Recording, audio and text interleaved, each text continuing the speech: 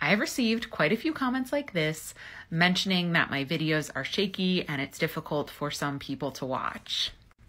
And, this person's comment was relatively kind.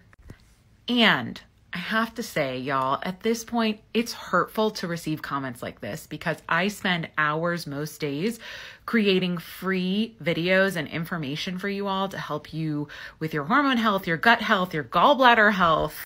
And I am a one-woman show. Not to mention that actually my job is working one-on-one and developing courses because that actually has to pay my bills. I am not an expert in how to use camera technology or video technology. It's something I'm still very much learning and working on getting better at. So while I'm committed to continuing to work on those skills, I just want to put this video here and I will tag people as they make comments like this one, just so that you all know that I have heard you, I've received this comment. It is not something by choice that my videos are shaky.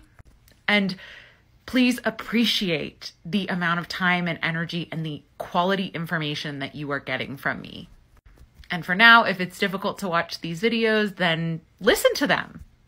When I record things that are paid offers that I give to clients and students, I do spend a lot of time on lighting and setting video up so that everything is higher quality. But for places like this and social media, it has to be something that's easy to integrate into my day and quick and doable.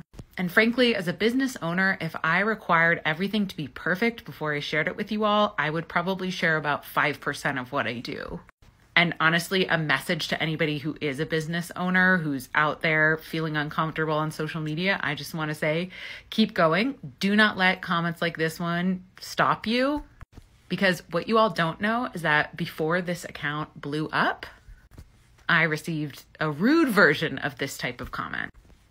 And it really was hurtful.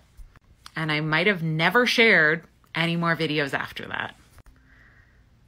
But here we are, 11,000 of you here and growing.